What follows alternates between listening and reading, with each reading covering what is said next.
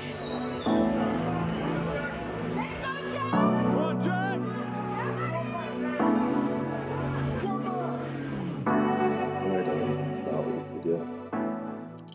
morning guys, welcome back. It's been a hell of a long time since I made one of these YouTube videos and a lot has changed.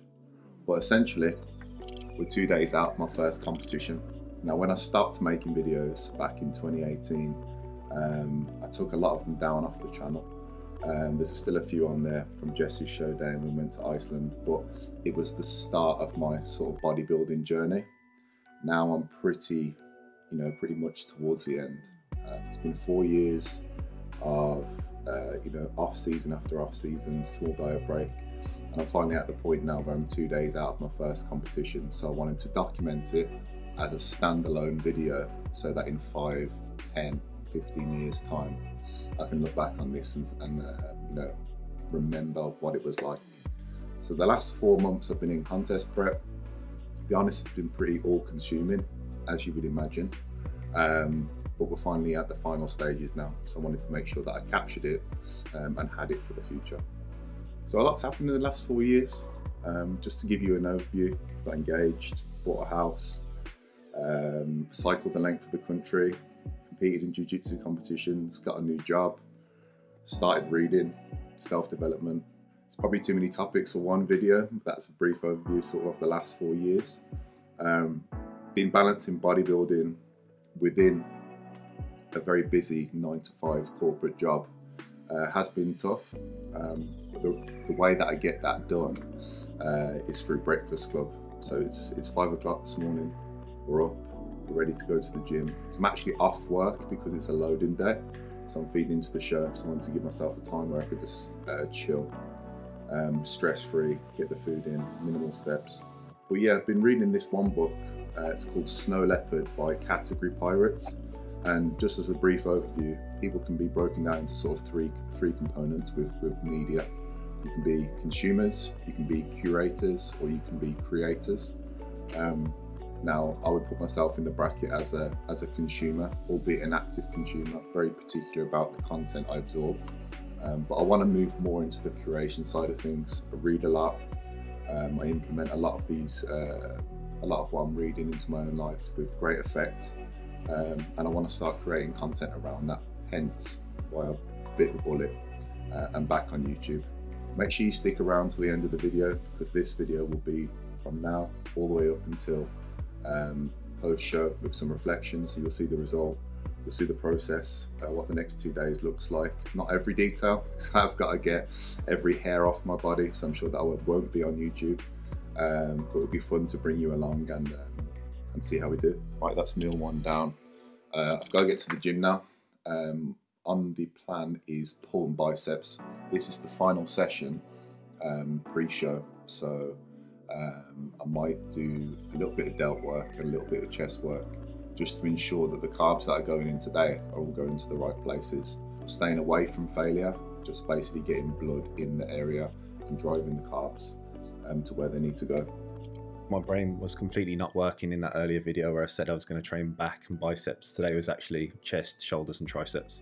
So you'll have to excuse me, prep brain is real. I want to use this time just to talk over these videos and talk about my experience of prep so far.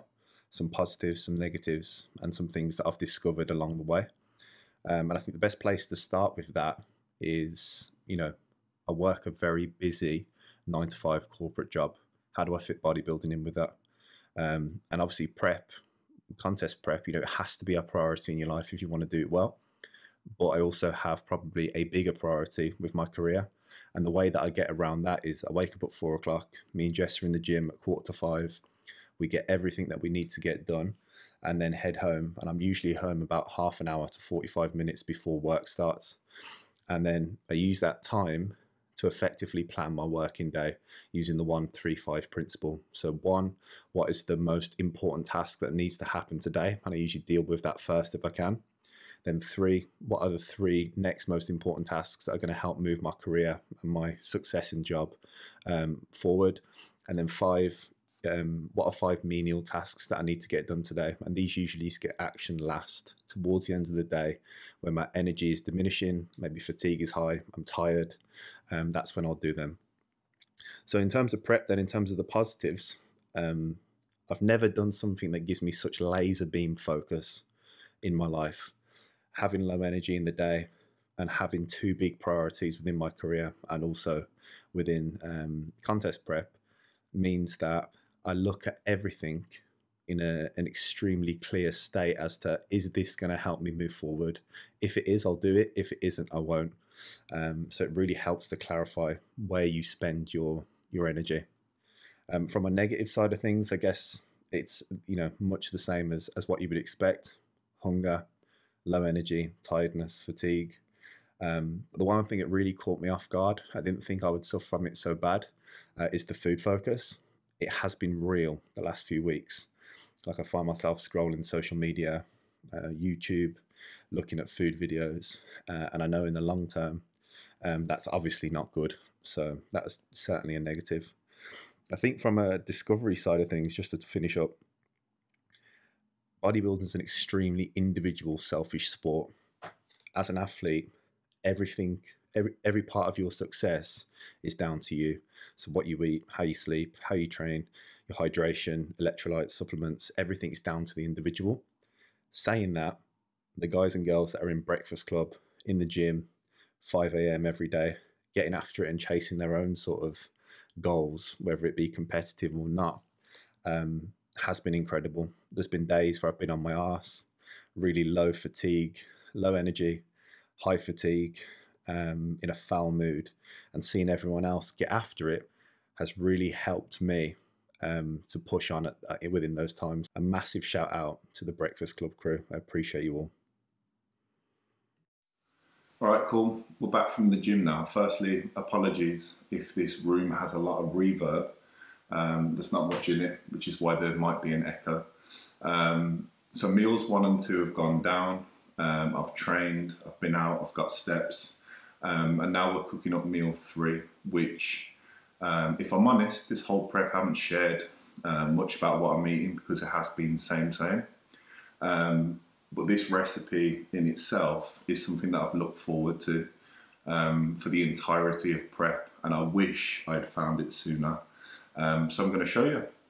I think first of all, I want to give a shout out to Becky Dean. It was actually her recipe that I saw on Instagram. I was having oats post-workout anyway, and I thought, you know what, that looks lovely. So what we're going to be making for meal 3 is oat cookies in the air fryer. So for this recipe, what you'll need is your dry ingredients in one bowl and your wet ingredients in the other bowl. Now, because this is a loading day, so I'm eating more carbohydrates today than I would on a normal day as I lead into the show, we have some additions in this which are going to make it enhanced. So for the dry ingredients, you need oats. I've got the Mornflake super fast creamy oats, they're lovely. You need a teaspoon of baking powder, some salt.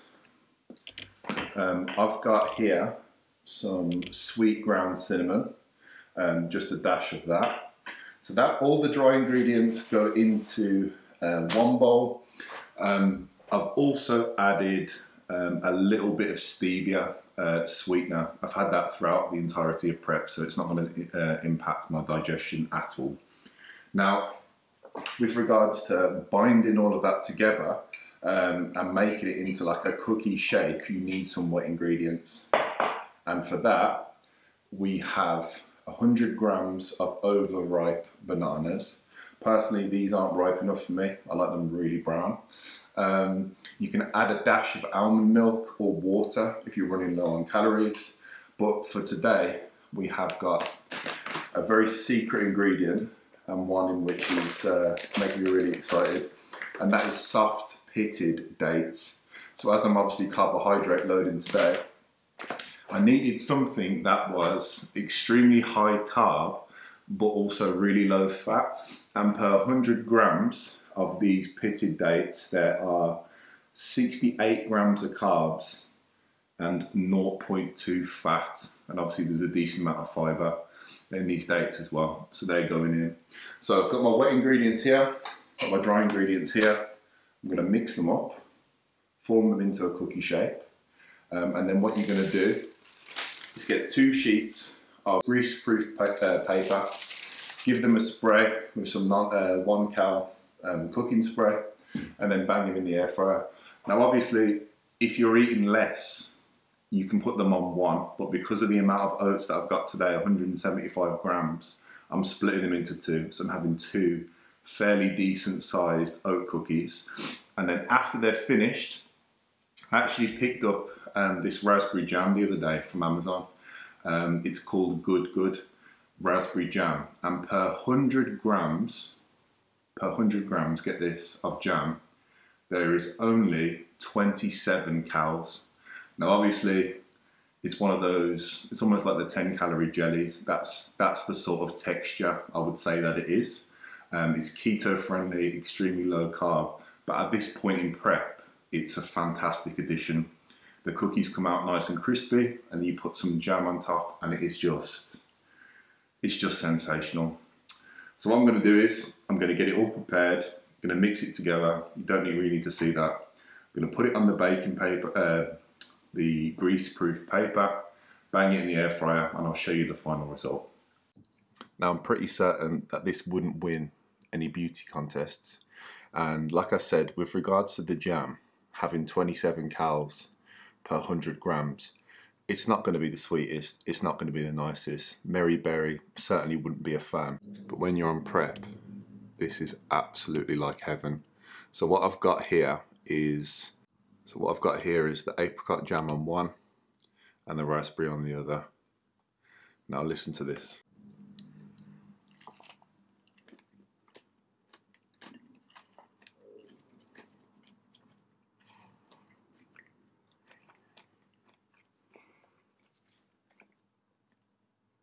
I'm going on like I haven't had this before, right?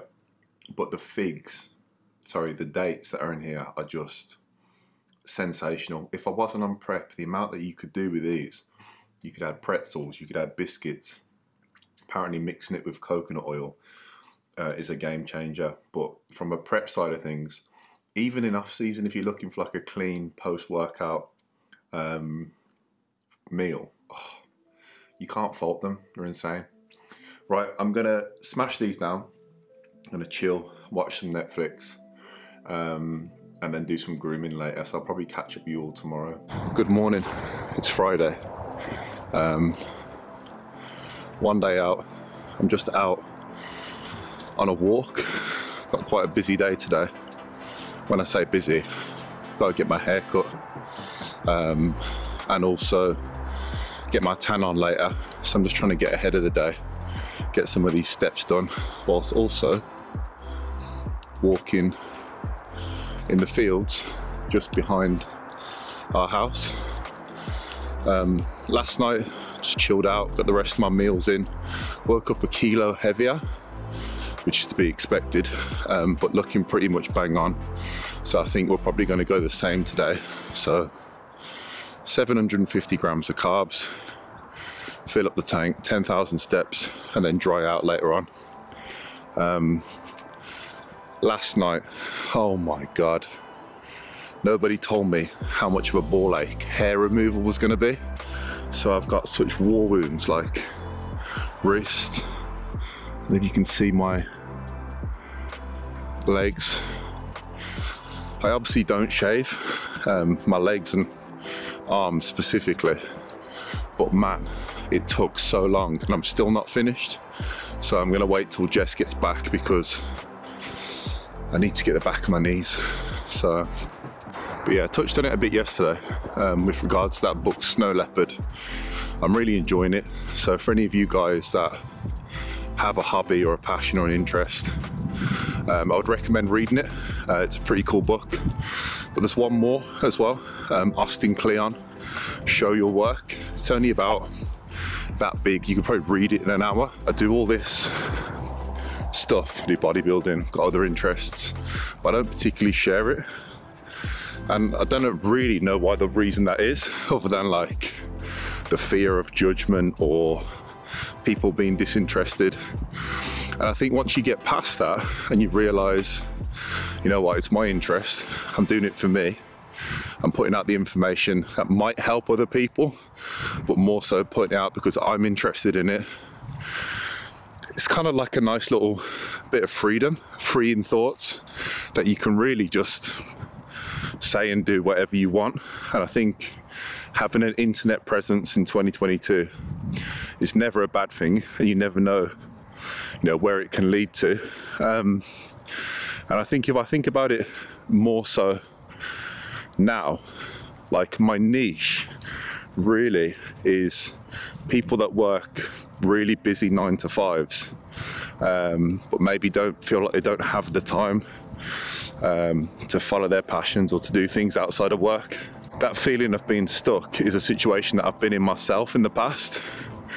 And I think once you get your habits and routines and environment in a good place, it's so nice just to be able to start every day with like intention to win at work, but also win in the areas that matter to you.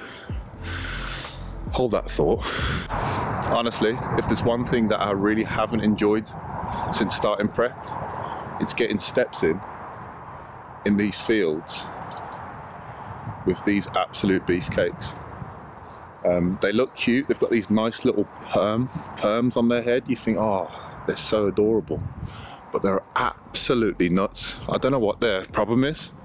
It's like they're territorial. So yeah, madness. What's going on, guys? I've got to be pretty quiet because Jess is in bed, but we're back from the tan now. So I'll insert some clips above this footage now, but this is the final meal. It's been a pretty manic day, if I'm honest, where I haven't filmed too much. So I went out, got my hair cut, came back, packed all my stuff, had some meals, and then got my steps in. Then I had to drive all the way to Telford for my tan. Got there at 5:30. They didn't tan me till 7, so not ideal. But luckily I brought a meal with me in the car, which was a clever idea, so well done, Jack. So I'm back now. It's been 7 litres of water today, and I've got about 500 ml left. Got my final meal going in, which is a bowl of rice pudding, 4 rice cakes, and 4 bags of sweet chilli snack jacks. So yeah, that is the end of the loading phase, I guess. Tomorrow morning we'll be up bright and early, checking in with Cal, and then we head to Telford. Looking like I'm going to be on around 1 o'clock. Really proud of myself for getting here, especially with how chaotic life is and balancing a number of things which we've spoken about in this video already, with work and everything. It's a good feeling to actually finally be here, and to enjoy it with the people that I care about the most. My brother's coming, Jess obviously coming, there's loads of friends and family that will be there, Matt as well. Back in 2018 when I started with Matt, started training with him, we always said that we'd be on the stage together, and tomorrow that happens. So I'm absolutely buzzing with that, and he's looking insane. So it'd just be amazing to share the stage with him. Right, I'm gonna eat this because I'm flipping starving, even though I've had more food than I know what to do with today. And I'll catch up with you all tomorrow for show day. Good morning. It's show day. I'm just pulled up outside my mum's house, waiting for my brother. But yeah, feeling good. Checked in with Cal. Woke up at 5 o'clock this morning. After 800 grams of carbs yesterday and 7 litres of water, I was half a kilo down. So it's definitely a good sign. We've definitely dried out overnight. Meal 1's going in 40 minutes. So I'm just going to drive now, head towards Telford, probably stop at the services, have meal 1. Tan is 8 till 10 for the men, and then we got athlete check-in at 10:15. So yeah, it's time to get it. It's show day. It's finally here. It's been a long process thus far. But as I said last night, I'm just proud that I am here. Like it's It's been difficult at times, it's been really enjoyable at times, and I'm just buzzing to get up there. There's a few people competing today, so you got myself and Matt. We're both doing men's physique tall. Got Big Nick as well, so try and get some footage of him. He's fucking huge. Excuse my language. And we've got Nelly, who's like the Breakfast Club dad. The guy's 50 and he's just an absolute savage. So yeah, I'm buzzing to see all those guys compete as well. Jess is heading off to the Telford Foundry gym. She's getting her session in. She got her cardio in this morning, and then she's meeting me there. And there's so many people going. Got my best mates going, friends are going, brothers going. So yeah, it's going to be an exciting day. I'm going to try and make the most of it and take you along with me. So I'll catch up with you soon.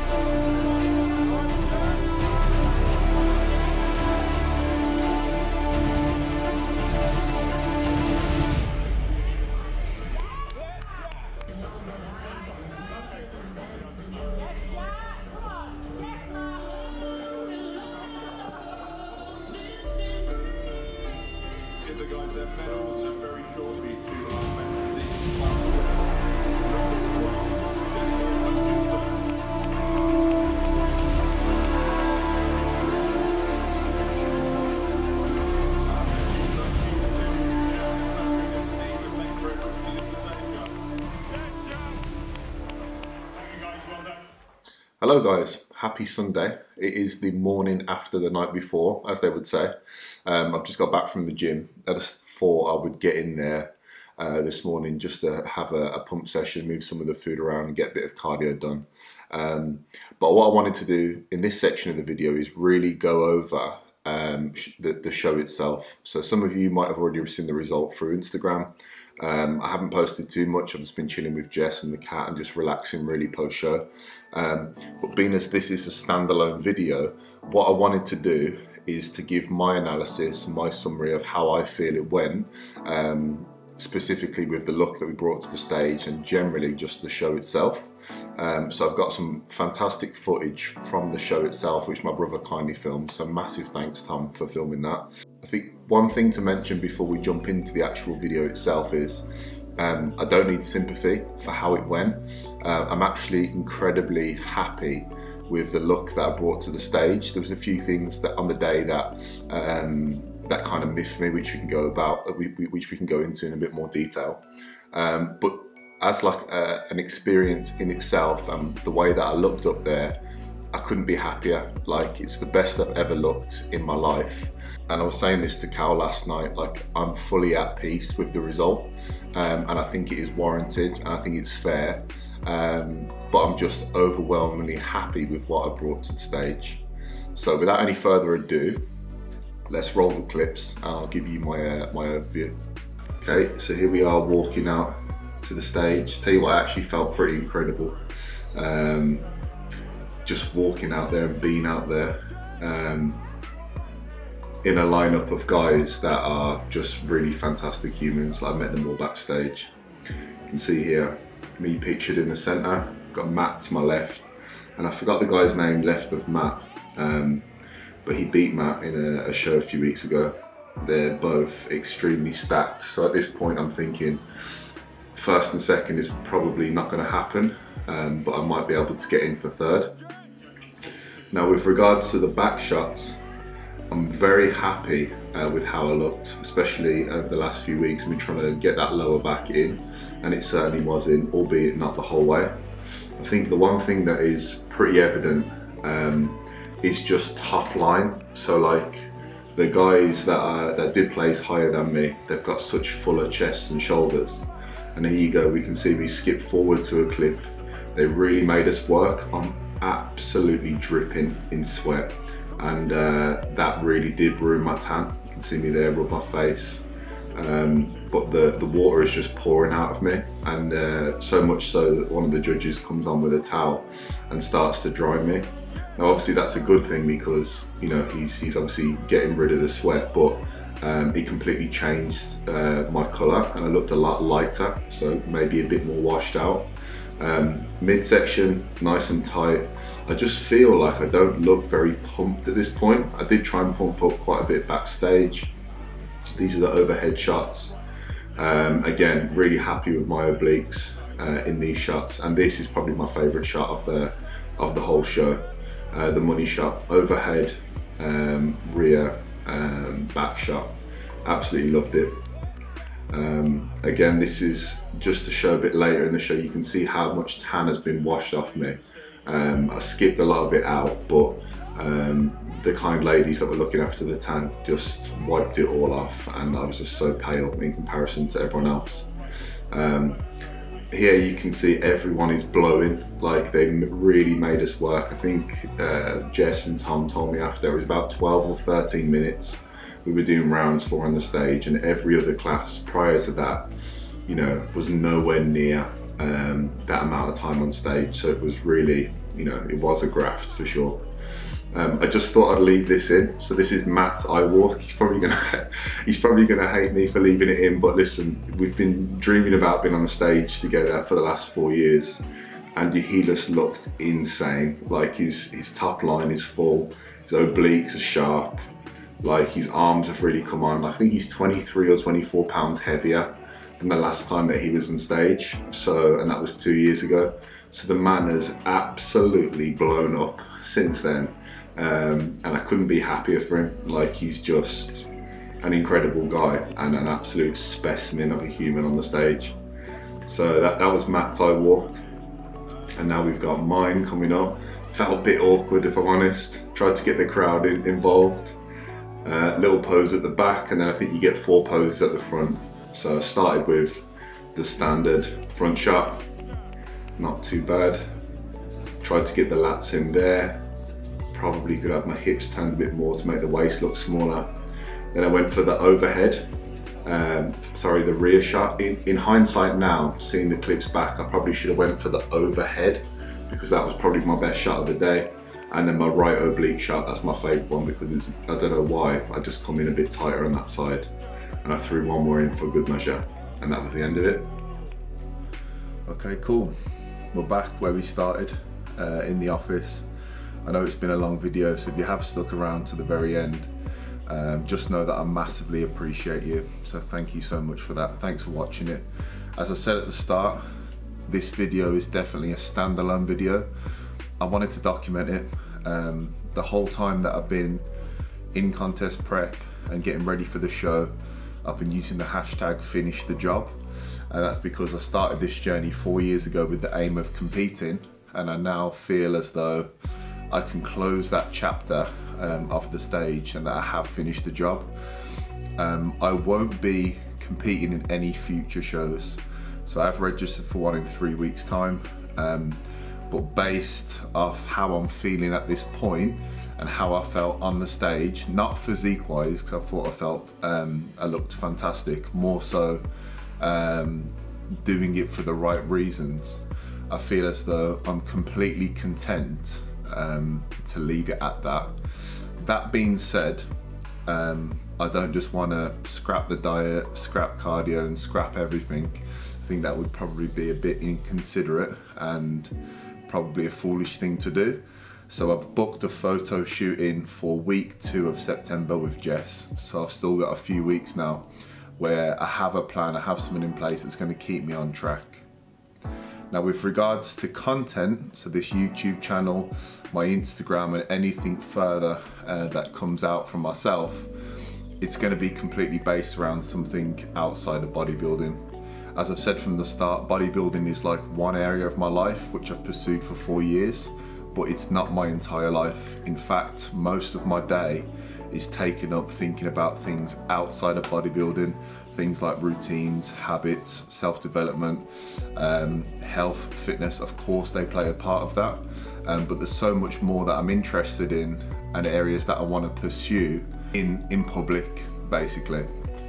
So with that, what's the plan moving forward? Well, we finished the competing journey. My plan moving forward now is to support Jess throughout her shows coming up in September. She's been there for me since, you know, the very start, obviously, and she supported me massively throughout this prep.